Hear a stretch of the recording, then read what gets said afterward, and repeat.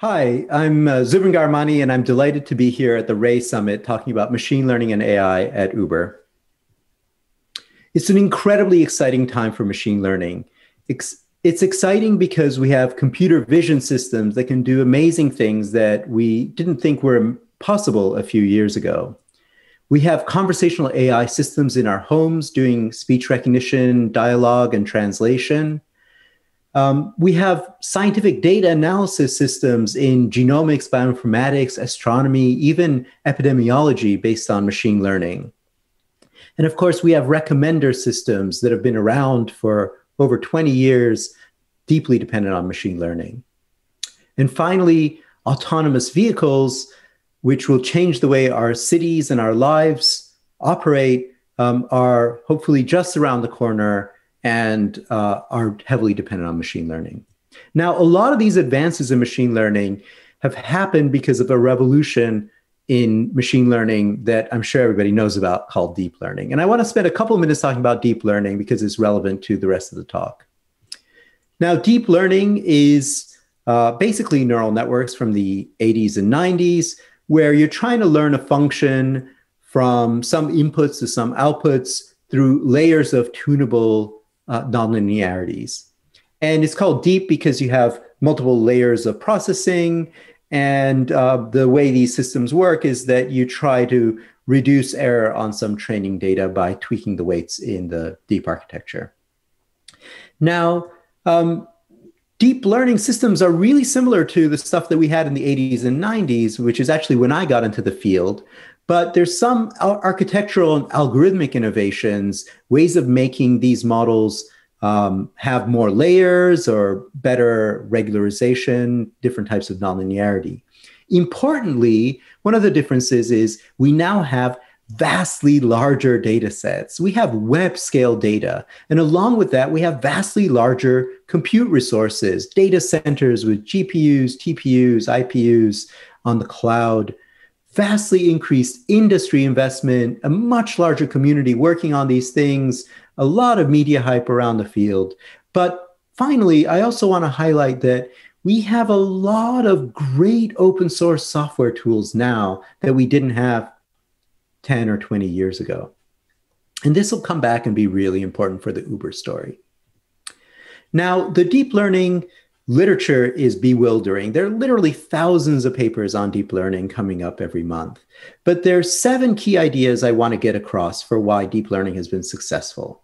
First of all, very large models can work well. This is somewhat counterintuitive from classical statistics, but actually, in non-parametric statistics that's been around since the 70s, people were already thinking about models with infinitely many parameters. So this isn't that alien. Deep learning people threw out the window those small models that people were working on before.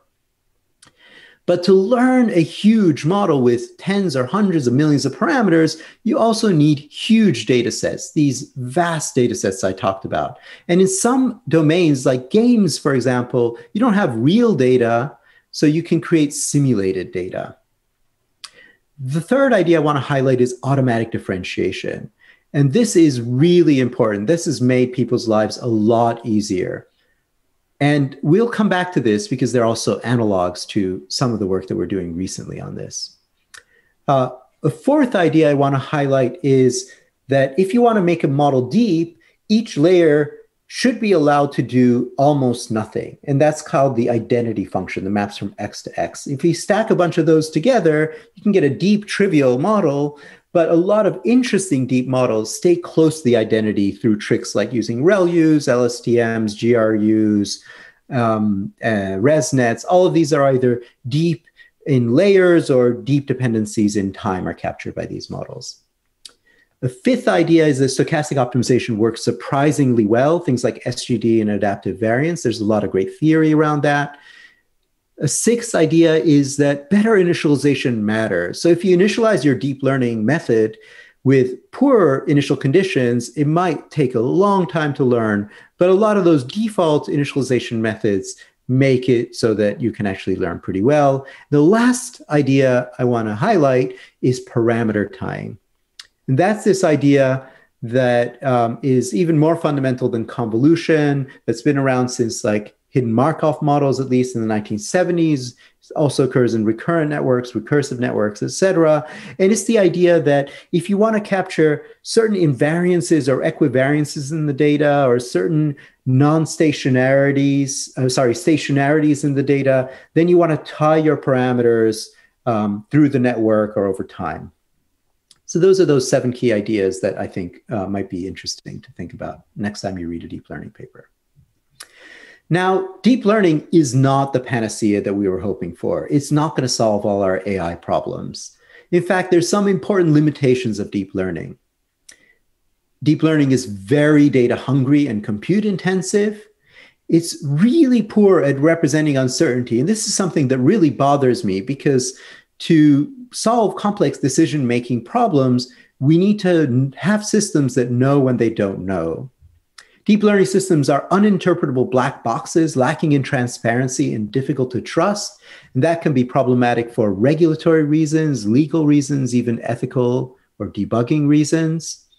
And finally, deep learning systems are easily fooled by adversarial examples, which means that if you can perturb the inputs of the system very carefully, you can get the output to be almost anything you want, and it will output that very confidently, which just makes you think that the whole system is operating quite unintuitively. Now, I'm going to switch gears and talk about AI and machine learning at Uber. First thing to highlight is that machine learning is really fundamental to Uber. And the broad definition of machine learning we're going to use is that you're mapping from any system that maps from data to algorithms, predictions, and optimized decisions is a machine learning or AI system.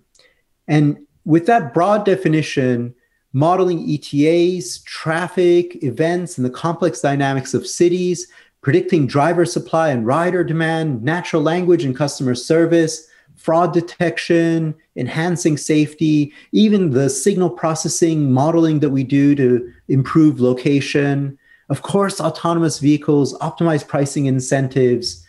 All of these things are instances of machine learning. In fact, Uber is a giant machine intelligence problem, and it's a particularly challenging problem because we're trying to optimize and navigate the real world with all the uncertainty that brings, which is a quote from Dara, our CEO. Uber's machine learning challenges are particularly unique and interesting because Uber lives at the interface between the digital world and the physical world. So the machine learning problems that we have involve spatiotemporal modeling in real time and real physical space, and the decisions we make really matter to people. We also operate by interacting with a complex network of many agents with complex economic incentives. So our machine learning systems are embedded in a network of behavioral models, economic models, and so on operating together. Optimization is really central to our mission. We optimize the movement of people and things in the world, and we do this to create efficiencies and opportunities for people. And finally, we need to adapt to a rapidly changing world.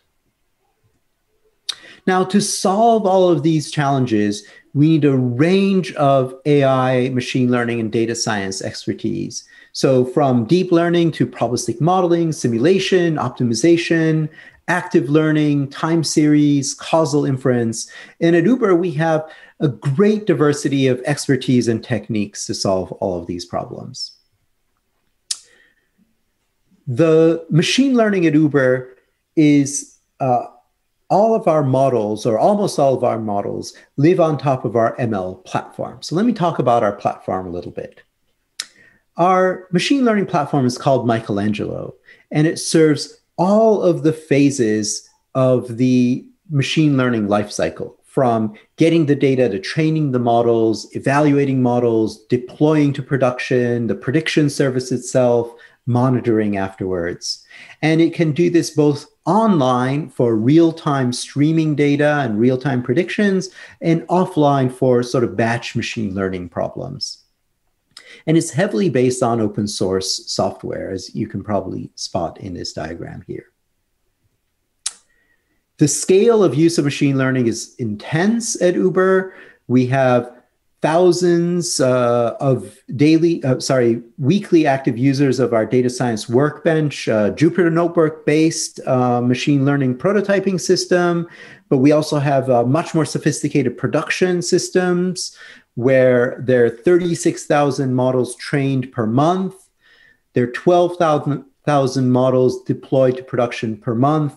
And our average QPS for serving machine learning predictions is over 1 million.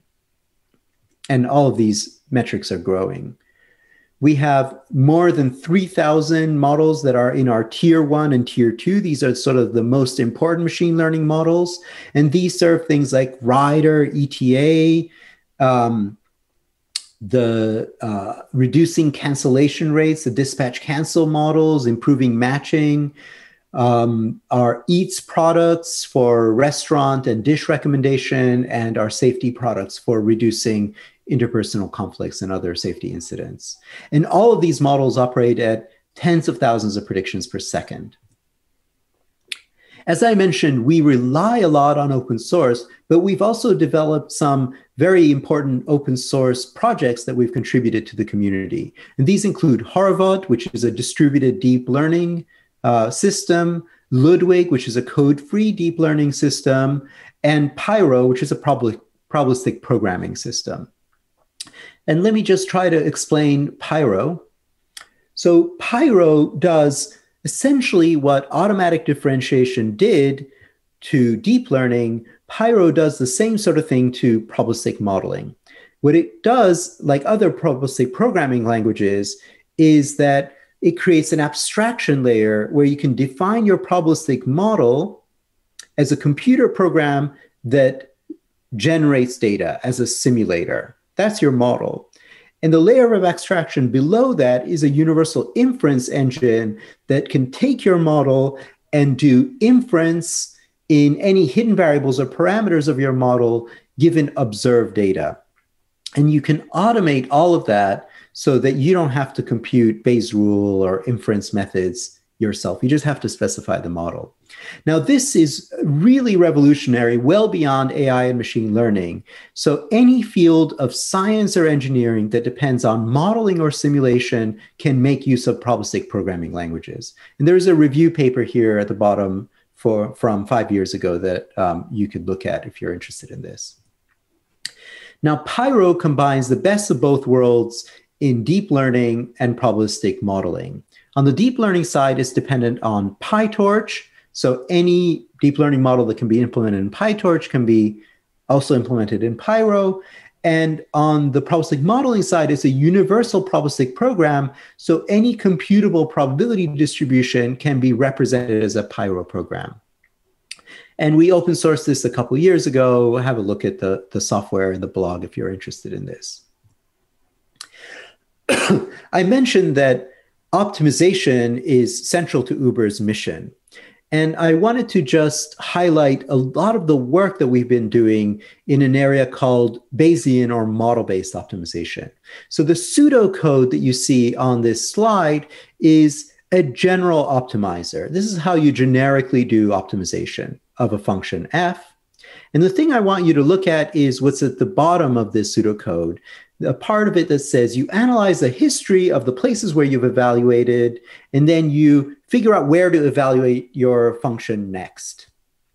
And Bayesian optimization tackles both of those in a really interesting way.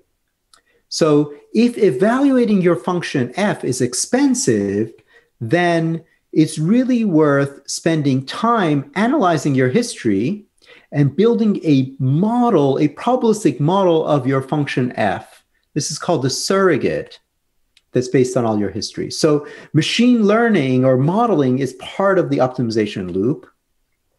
But also to figure out where to evaluate next, you have to treat that as a sequential decision-making problem under uncertainty. So you think very carefully about where to evaluate your function next. Our Bayesian optimization platform is called AutoTune, And we use that to tune many thousands of machine learning models at Uber. And we've obtained really significant lifts in the performance of those machine learning models. But auto-tune is used not just for improving machine learning, it can also be used to improve the business logic and other parameters of our systems at Uber. So finally, I want to just wrap up with a brief tour of some application areas, just a vignette of different things that we do at Uber. So of course, we have a major effort in autonomous vehicles that's heavily dependent on machine learning. But we also use machine learning to drive our food discovery in Uber Eats. And here we combine deep learning, graph-based machine learning, and tree-based methods to improve our recommendation systems. And finally, we are deeply committed to safety, and a lot of our applications of machine learning in the area of computer vision are to help identify and verify documents and to verify driver identity. So with that, I'm just going to conclude. AI and machine learning are essential to Uber, and our AI problems are really unique. Our AI algorithms enhance all aspects of our business. And finally, our AI and machine learning teams help us be resilient to a very dynamic, changing world. So thank you very much. I look forward to questions in the Q&A.